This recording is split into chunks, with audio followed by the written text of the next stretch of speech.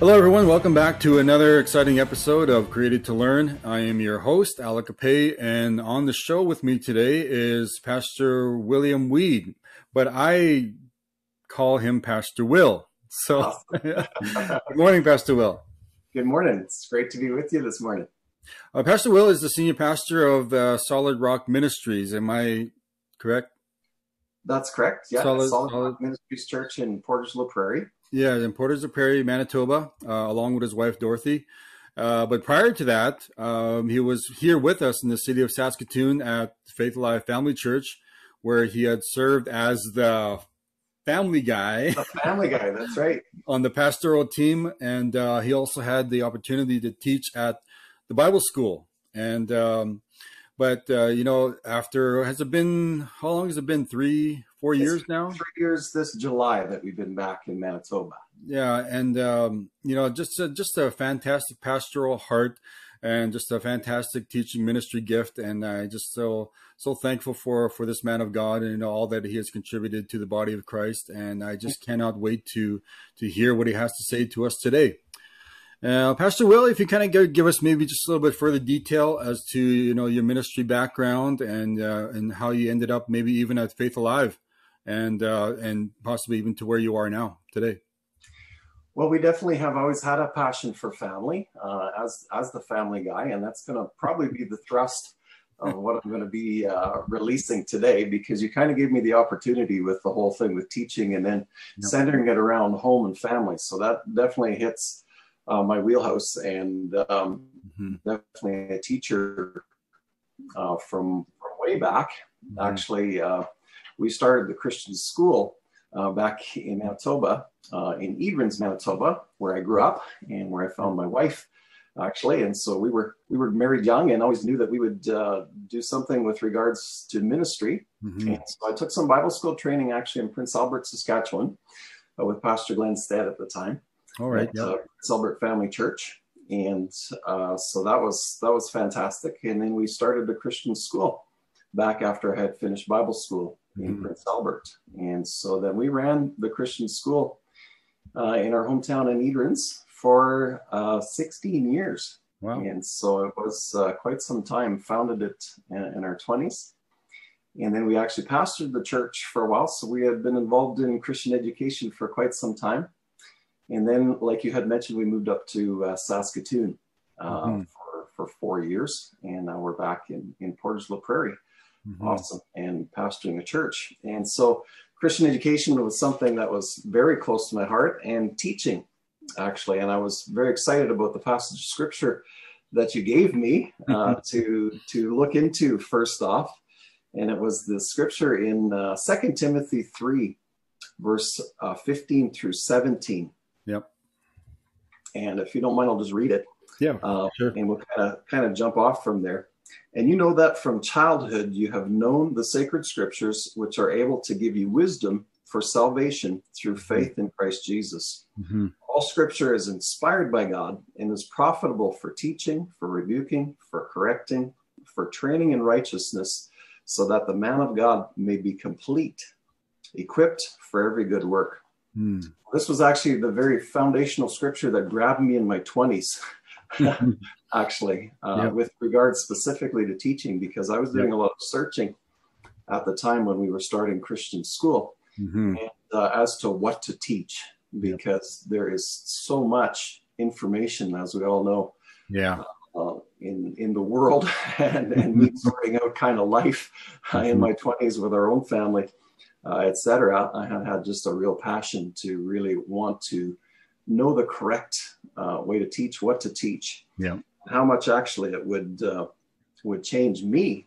And so I was shocked how much it changed me in the whole process. And I think that's a lot of what it was really about. Right. And I think that searching and that digging for teaching and what to teach really comes out. Of course, teaching is a vast subject, but connecting it to the home really hones it in for me. Right. Specifically, because I think biblical parenting is just such an incredibly important role for the body of Christ, specifically with regard to teaching. Right. And so that, of course, started us on that direction in such a profound way, being so involved with Christian school, etc. Mm-hmm. And another passage of scripture that really caught me was from the Old Testament. It's Deuteronomy 6, verse 1. And a very familiar passage of scripture right around the patriarchal period in Bible times. Yep.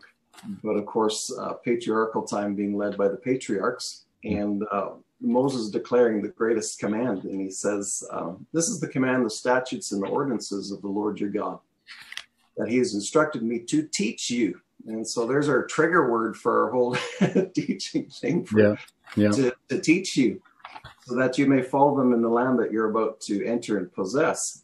And then continuing on in Deuteronomy chapter 4, he says, of course, listen, Israel, the Lord your God, the Lord is one. Love the Lord your God with all your heart, with all your soul, with all your strength. These words that I'm giving you today are to be in your heart. Repeat them to your children. Talk about them when you sit in your house and when you walk along the road, when you lie down and when you get up. Bind them as a sign on your hand and let them be as a symbol on your forehead. Write them on the doorposts of your house and upon your gates. Yeah. And just such foundational type passages of scripture that would just get a hold of me. Mm-hmm. And I would just be passionate about these as the greatest commands. Yes. And it would just do something on the inside of me. The importance of teaching and commanding our children in the way of the Lord. There's so much that happens as we impart not just information, but we're really imparting our lives, because obviously this command in Deuteronomy is not about just having a bunch of head knowledge. It's about, this is lifestyle. This is lifestyle. And the focus of teaching and what we're imparting in our teaching is so very, very, very important. And so, go ahead. Ladies and gentlemen, I just want to just point out here real quickly for our viewers that I can listen to Pastor Will, and for the very reason that this whole idea that he's been talking about, it's all backed up by his life. He's not just saying a whole bunch of words just to kind of get you stirred up and pumping information to you, because I've seen it firsthand, especially with his children, because his children right now are currently serving in our church at Faith Life Family Church, and they have just become some of the biggest blessings that we have in our church. They just have an absolute servant's heart. They love God with all their heart. They're serving, and they're there when you need them. And this is the fruit of their ministry. And that's why I can stand behind all of what he's been saying, because, this is the fruit of it. You can see it in the lives of their children. And I've seen it firsthand, because I've gotten to know them at that level, being in the same church, and just seeing their heart, seeing their passion for God and all that. And that's why I stand behind what he's saying right now. So I really would encourage you to open up your hearts and just pay attention to what he's going to be saying for the next few minutes. So keep going, Pastor Will. I love it. Thank you. I really appreciate that. I had the opportunity of teaching in Bible school. I think I just kind of got carried away sometimes too. So thank you so much. Yeah. And I really appreciate that. And going back to some of the patriarchal foundations, I think these foundations have been somewhat lost, possibly even in New Testament church, but it is a New Testament church, as we saw right from the passage of scripture, right from the beginning in 2 Timothy chapter 3.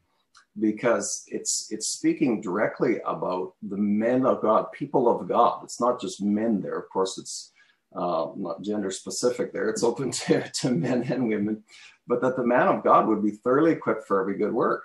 Right. And I really appreciate you mentioning about our children.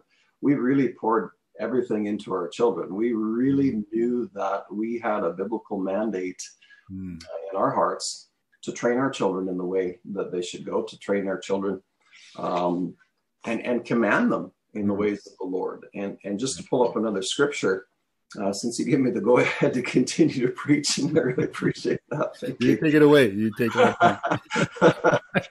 Abraham being another patriarch, and it was mentioned to Abraham specifically even before the law. So we saw Moses and some of the command towards Moses to train his children diligently after him. But Abraham, Genesis 18, verse 17 through 19 said, and this is maybe a familiar passage to you as well. Then the Lord said, should I hide what I'm about to do from Abraham? Abraham is to become a great and powerful nation, and all the nations of the earth will be blessed through him. For I have chosen him so that he will command, for I have chosen him so that he will command his children and his household after him to keep the way of the Lord in doing what is right and just. And so the entire promise that was given towards Abraham hinged on this fact that he was going to command his children after him. And so there's a lot of foundational type truths here that are so absolutely important to us. And they're not just important to us just specifically for our families, but we see right from the Ten Commandments that loving God first and then loving our neighbor as ourselves, which Jesus referred to as the greatest commandments. Of course, the first 4 of the 10 commandments have to do with our focus towards God, but we'll notice that the last 6 of the commandments of the 10 commandments, the very first one of those last ones, the 5th commandment, is honor your father and mother. Absolutely. This is the first commandment with a promise that all will be well with you. And this is a command towards us, and it actually teaches us on how to love people properly. That's why it's the first commandment, and it's a foundational commandment, I believe, for setting society in order. That's why it comes as the first one. So these types of things just got a hold of me on how important it is to have that understanding of parental authority within the home, and understanding that parental authority is more for the child than it is actually for the parent. It's interesting to note that the 5th commandment, honor your father and mother, is directed at the children, but it's really for the parents. The commandment is really for the parents. Because they're the ones that are authorized by God for the training of the young people. And so it's really important how we actually train and how we actually parent, and be very conscious of the way we relate and communicate and really teach our children. I believe there's the lost art of parenting is being restored in our society, and it really needs to be restored in our society. Absolutely. So that the hearts of the children can really be turned back towards the fathers, and the fathers towards the children. And so I just think some of these things are just so absolutely vitally important.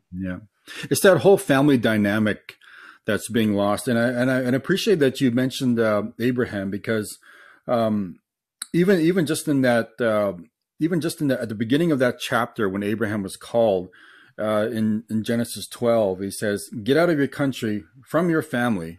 Not necessarily from your family, but he says, and I like the last part of that verse.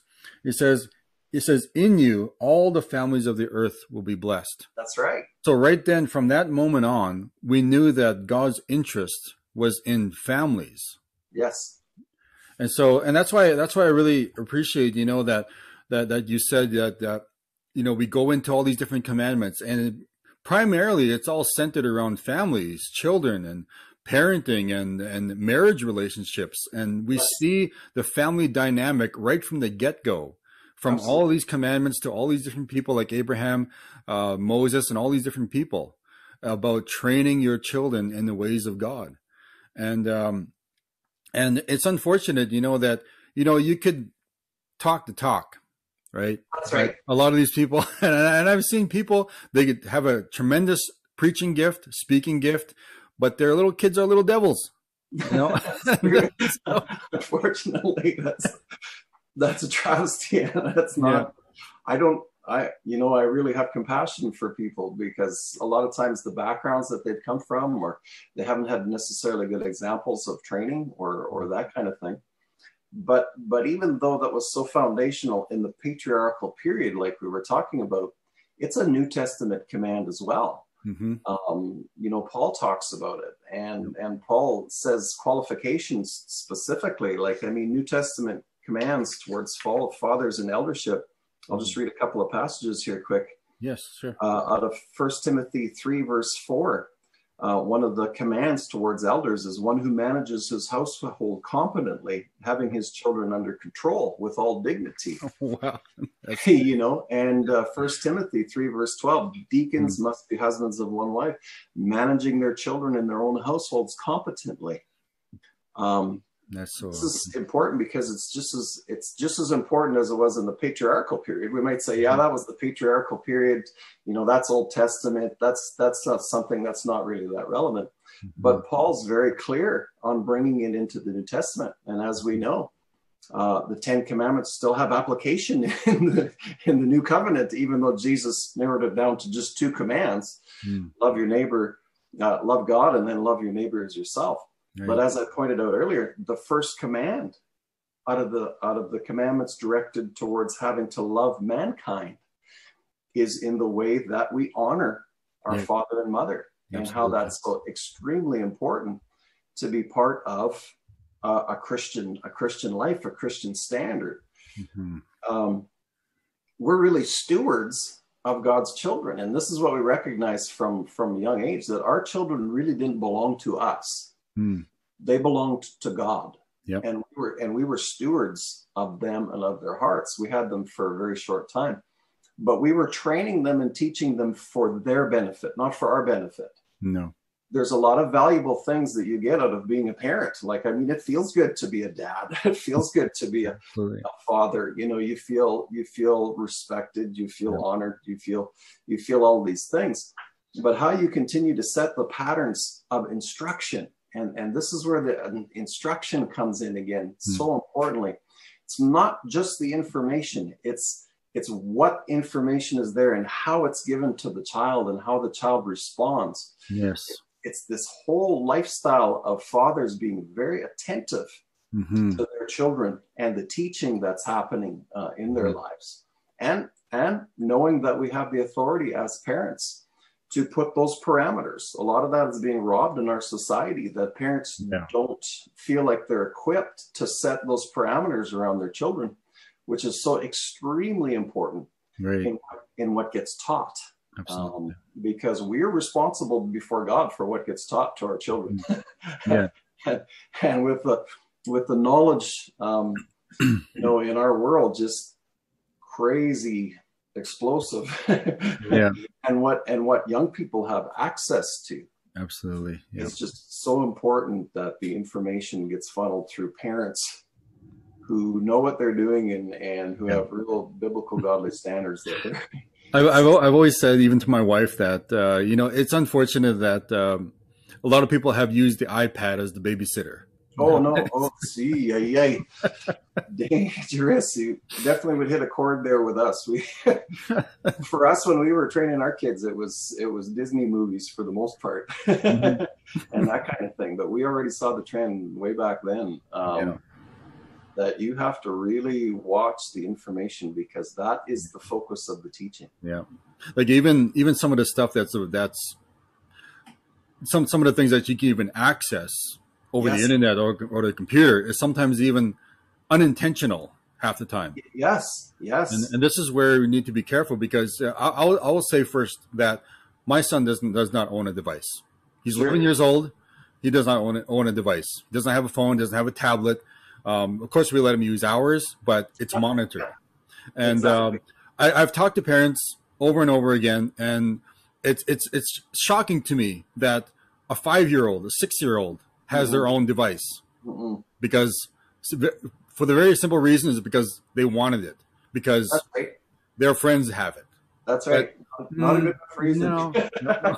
But this is so great. I mean, I absolutely love this, because even though we've kind of, I was kind of expecting the dynamics of Bible college settings and, people going into the ministry, but this is so important as well, because this is all part of the aspect of teaching, because I believe so. it basically, it all starts from the ground up for every person to whether they go into university or where, because if they don't have that strong foundation for themselves, Yes. starting from the home, starting from the mom, Yes. dad, and all that, if they go into the university or the college, they're going to be ripped apart. They're going to be introduced to a philosophy that they're not familiar with. And so if they don't have that grounding, that solid foundation for themselves, they're not going to be able to stand on their own 2 feet. So and thank you, Pastor Will, for discussing this, because this is something that's really needed, especially for ministerial parents, for younger parents, especially. And the unfortunate thing, maybe we could talk about this at another time, because we really are living in a time when I see a lot of single parents, and that balance is not there for mom and dad, and I vowed to my son and to my wife and to myself even, that my son will always grow up seeing mom and dad. That's awesome. Because to tell you the truth, it was kind of rocky for us there for a little while. Sure. And we kind of had our struggles and our issues, a while back, and we were beginning to wonder, was there going to be a separation there for a little while? But I probably stayed on board more for my son than any other thing. And of course, awesome. my wife was Absolutely. was important as well. But you know what I mean, right? I wanted my son to understand that mom and dad were always going to be there. See us together as in covenant relationship. Absolutely. To see that with us, right? And but and I keep going on all the way up. I'm glad you bring that up, though, too, because we are in a society, even within our Christian environment, where there are a lot of broken homes. Yep. And we can't lose the standard of a mom and a dad or apologize for it because of what's in the church. But at the same time, the church needs to be understanding enough to be able to embrace single parent homes, that sort of thing, and continue forward in some of the teaching and training, and make up some of the difference, make up some of the gaps for some of the families, because God doesn't change his standard. No. God hasn't changed his standard, and he's not going to change his standard. But going back to information just for a little bit, because you really hit on the very thrust of what motivated us, and it really is wisdom, because we have knowledge. Mm-hmm. That's some of the foundation of teaching, is the knowledge of the information that we get. And then there's the understanding, and understanding is how the information interrelates and accomplishes the desired end. So that's understanding, because we know how to put the knowledge together. But wisdom is how to know when and if the desired end is even appropriate for godliness. And that's what we really wanted to instill into our children, was wisdom. And so I really appreciate some of your comments. Of course, it makes me a proud father when you talk about our family, but we know it was all God. We know we can brag on God in it, because we came from, while we had moms and dads that were together, for the most part, we came from religious dysfunctional type backgrounds that really had us dig a lot more. But again, we need to be so wise with our teaching, and know that there's a listening mind there that needs to be fed the right information, and so that they come to godly conclusions at the end, and make those choices for themselves. And that's really the thrust of godly teaching and training in the home. I just think it's fantastic. I really do. Of course, it's not hard to tell that I'm kind of hooked on it. Yeah. That's so awesome, Pastor Will. Again, it's really unfortunate, where we've come to at this point, and can it be fixed? Absolutely. It's just being able to be access to the right information, being around the right people, and who is influencing you, right? Yes. and I like to call this, and I think I may have talked about it even on my last recording, and I think you've alluded to it as well, is that we are in the information generation. Oh, we are. And Totally. there's just so much that's available right at our fingertips. You just ask Google anything, and it'll pop up. Sure. Tons and tons of information, but where exactly are you looking? Where are you getting information from? That's right. And so I think this is the reason why I think we need to develop solid, real relationships with one another. Yes. And I just love it. I just love it because I've chosen to stay close to my church, stay close to my pastors and people that I trust over the years. And to tell you the truth, it's actually a very small number, and then that's very intentional. Right. Yeah. Because I don't go out there and I don't listen to anybody that's anybody. That's right. I'll tell you a funny story. I was talking to a younger guy, and of course everybody was doing church online, right? Right. And he was telling me that, the church is so great, the technology is so wonderful, and then he said this to me that, when I'm at home and I listen to and I go online and I have about 5 churches that are broadcasting on my laptop right now at the same time, and it's so great, it's so wonderful, It's like, no, I don't. It's not very. I don't know. No, it needs to be more focused, I think. I saw 5 churches, live churches at all the same time. So he's kind of like, yeah, you're taking this part, not a very healthy diet, in my opinion. But no. Anyways, Pastor Will, we can keep going on and on about these sort of things. And, I just really appreciate, that you brought up the aspect of family, which is very, very well needed. And it really does play a very significant part in the area of teaching. And you pointed out the passage where it says that, and teach them to your children, all the things that I've commanded you. And that really is the breeding ground for all of us, including myself. And I believe it. And it's not only, it does not necessarily have to be your own children as well. Some of these other younger children, they may have not have a dad, they may not have a mom, they may have not had that proper solid foundational understanding about a home. So it really is up to us to provide them for that. Because like we said, there are many single parents that are out there nowadays. So this is where we need to step it up and to step in and to provide that understanding for them. It's so awesome. Well, that's great. I'm so glad. Yeah. I really have in my heart to see a revival of biblical parenting, and so we'll just keep pushing. Yeah. I would definitely love to have the opportunity to talk to you more about that. Maybe on our next show, I would love to have you come back, and maybe we'll talk more about that, about the idea of families, parenting, maybe even marriages, right? And to tell you the truth, people, he's definitely helped me, shape my family, love my wife more, and it's been a real blessing to receive from Pastor Will and Dorothy over the years, and even to this day, even right now. I'm just getting so much information. It's been awesome. Thank you, Alec. Well, ladies and gentlemen, I just want to thank you for joining us today, and be sure to check back one more again for another exciting episode here on Created to Learn. God bless you.